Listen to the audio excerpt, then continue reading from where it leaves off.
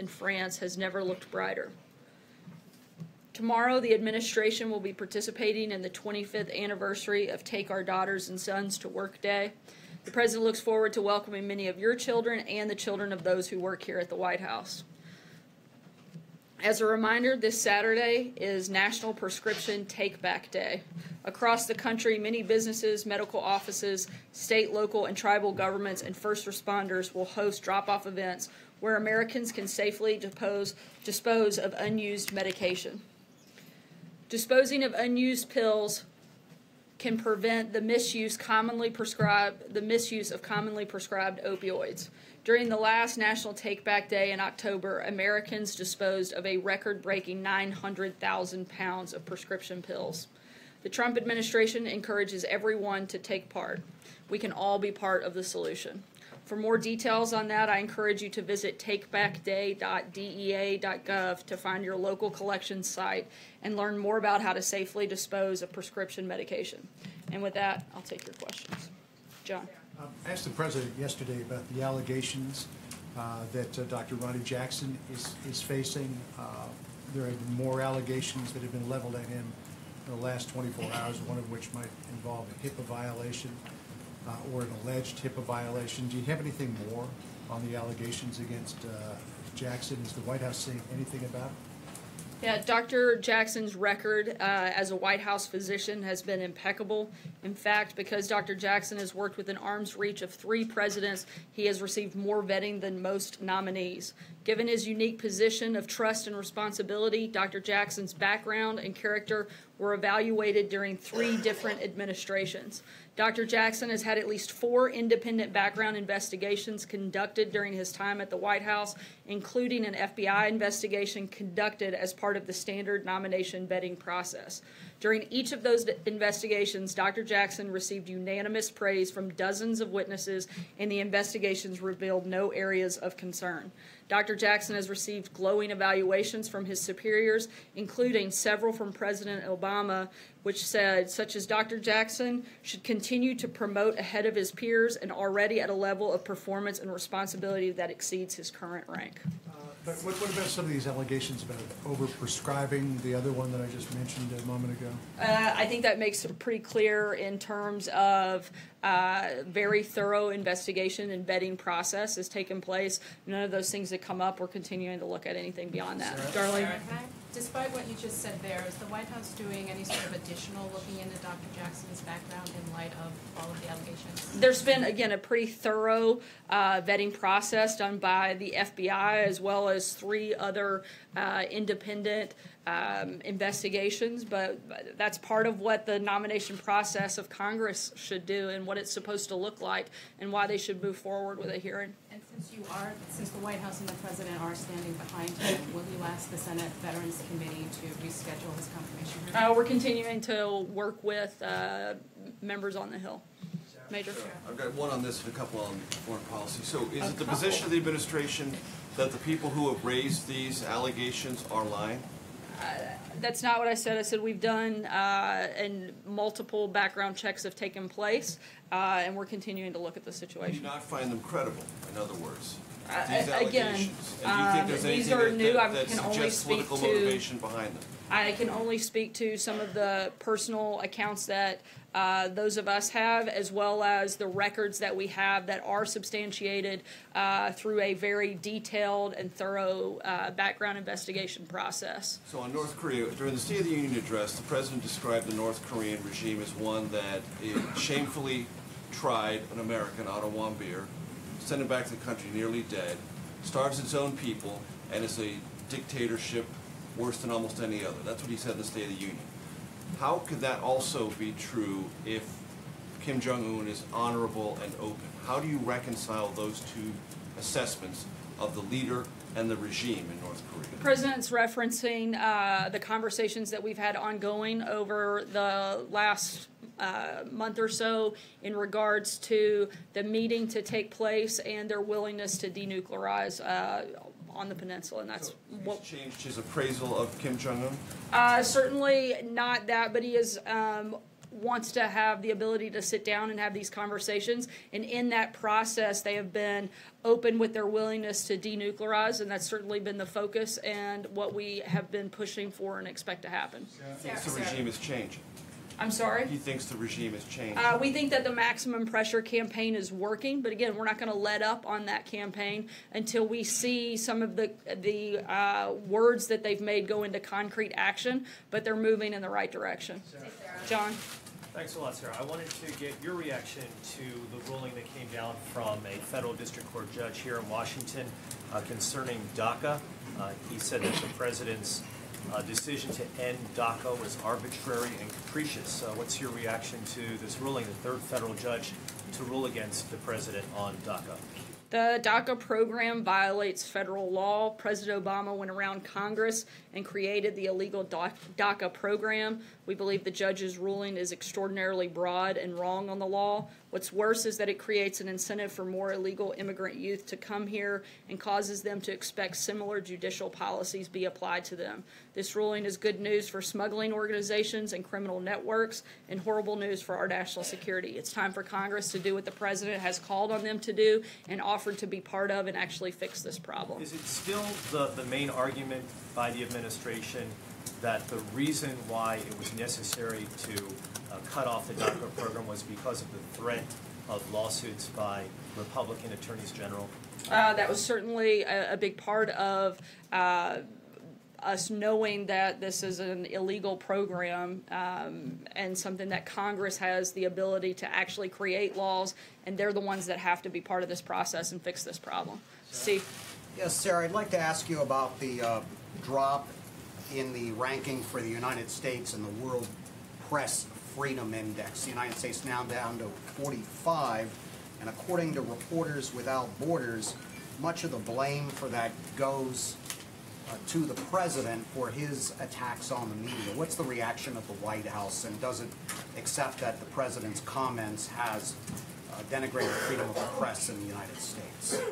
Certainly would reject the idea that the president or this administration has halted freedom of the press. I think we're one of the most accessible administrations that we've seen in decades. I think by my mere presence of standing up here and taking your questions unvetted is a pretty good example of freedom of the press, and I think it's ridiculous to suggest otherwise. John? Thank you, Sarah. Two questions, one on President Macron's visit and the other on foreign policy. Yesterday there was some scuttlebutt late in the afternoon that no Democrats were invited to the dinner last night. And then later a check of the list showed that there were at least 4 Democrats invited. However, the accurate report was there were no congressional Democrats invited. Now, going back to state dinners to when President Roosevelt hosted the King and Queen of England in 1939 and invited potential opponents, there have always been congressional Democrats at state dinners. Why the exception last night? Again, as you said, there were Democrats present at the dinner, and the focus of this dinner was to keep it intimate and small, and that's exactly what we did. There was a wide range of individuals that participated, and we think it was a great success, and very proud of not just the dinner, but the entire visit, and certainly the relationship that we have with our great ally in France. And no congressional Democrats. Was there any discussion of that in preparing the list? Look, we talk with congressional Democrats all the time. We don't have to have dinner with them to have conversations with them. We'll continue to talk with them about policy-related issues. And again, I think that the fact that there were a number of Democrats that were present kind of negates the fact that it wasn't a bipartisan dinner. Charlie? Oh, sorry. Question. The proclamation the president signed regarding Armenia and Turkey. He used a word, Medzhekern, which is Armenian for catastrophe or atrocity, but he never used the word genocide in this resolution. Does the president believe in Armenian genocide. I haven't had a detailed conversation with him about that, but I understand that the resolution the president signed was consistent with past administrations as well. Charlie? Thank you, Sarah. Rap superstar Kanye West has been in the news lately for supporting the president and expressing his admiration for the president. Covering all range of topics today. I'm curious whether the president has reached out to Kanye West and whether he'd be willing to meet with him at the White House.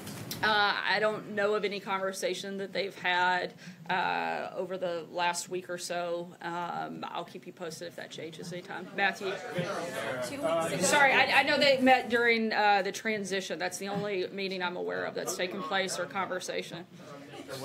Before everybody has a meltdown and thinks that we had a meeting last week. Yeah. In today's Supreme Court arguments about the travel ban, there was much discussion of the president's proposal during the campaign that all Muslims be barred from entering the U.S., and it was noted during those arguments that the president has never actually disavowed that proposal, and it was also noted that he had not made those comments since being sworn in as president. So I wanted to ask, does the White House disavow that campaign proposal, or does it stand by it? The administration's top priority is to ensure the safety and security of the American people. For that reason, the administration has put in place enhanced global security measures to improve screening and vetting capabilities and share information. It's working. There has been significant improvements in identity management and information sharing with foreign governments. Because of this, our international partners have raised their own baseline requirements. Without the ability to impose entry restrictions, the United States may be forced to unsuspectingly allow dangerous criminals or terrorists into the country. Additionally, without the restrictions, foreign governments have little incentive to improve their information sharing and identity management practices. The focus of this travel ban has been on safety and security, is limited to a small number of countries, and a lot of Muslim-majority countries have the same abilities to travel to and from the United States as they did in previous administrations. I think that alone in action answers your question clearly. Jim? I just wanted to follow up on Dr. Ronny Jackson. Yesterday, the president suggested that Dr. Jackson does not have the experience to run the Department of Veterans Affairs. Is that a fair assessment? That he lacks that experience? That's not what the president said. I think you're taking some of his words out of context. And based on your tweet today, I know you don't appreciate when people take your words out of context. So I'd appreciate if you not do that to the president. If he didn't think he had the experience, he wouldn't have nominated. He said that that had been one of the questions that people had posed about him. Obviously, the president thought Jackson has all the experience necessary to run the department. Look, I think he has an incredibly strong background. He's a highly qualified, highly skilled individual, and if he didn't think he was capable of doing the job, he wouldn't have announced his nomination in the first place. Follow up if I can. Just since you brought up being taken out of context, it seems to be a press-related question. Are you trying to say that this administration is a champion of a free press? I certainly think that, as I stated a moment ago, we support a free press, but we also support a fair press. And I think that those things should go hand in hand, and there's a certain responsibility by the press to report accurate information. I think a number of people, I'm not finished. I think a number of people in this room do that every single day. They do their very best to provide fair and accurate information. Certainly support that, and that's one of the reasons I'm standing here taking your questions. And a lot of times taking your questions in a tone that's completely unnecessary, unneeded, and frankly doesn't help further the conversation or help the American people get any more information in a better way, which is your job and my job, and that's what I'm trying to do. I'm going to move on. David, go ahead. The president's tone Jim, towards I'm the press. finished. Thank you. The president's tone towards the press obviously is not helpful at times, and I think that that's plain to see. A Navy Inspector General had problems with the way Jackson ran his medical office, which only has 50 people in it. What makes him qualified to run a big department that has 350,000 people in it? Look, I saw a number of members of both the House and Senate do interviews today, just earlier this morning, in which they said, look, we've tried this a number of other ways with people who have run massive organizations and it hasn't worked out very well.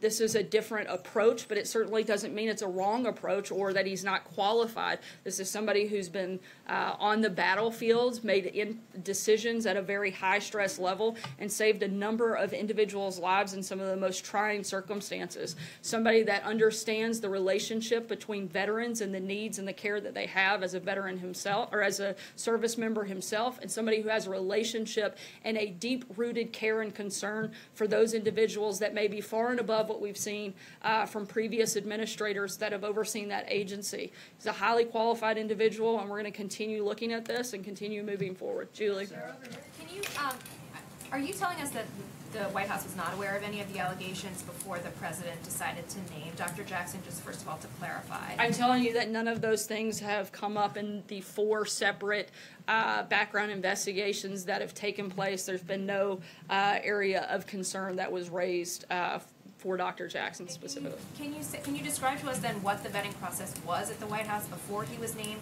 given that, as Dave just mentioned, there is an Inspector General report and there have been allegations in the past that are now coming to light, but they existed before the president chose him? Again, Dr. Jackson has undergone 4 separate background checks, one that was conducted by the FBI, and all of those revealed nothing and came back with a clean recommendation.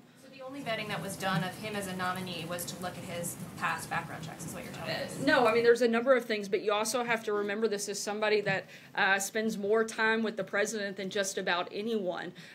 These investigations are very thorough and certainly something that was taken into consideration. Blake. Let me ask you a couple questions about the Tim Cook meeting that is either wrapped or going on right now.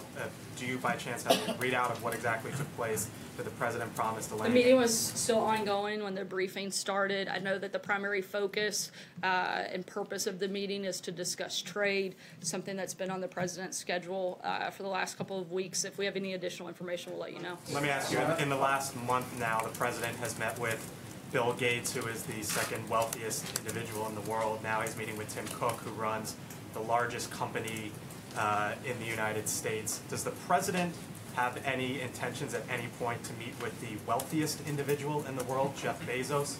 And if so, under what conditions would that be?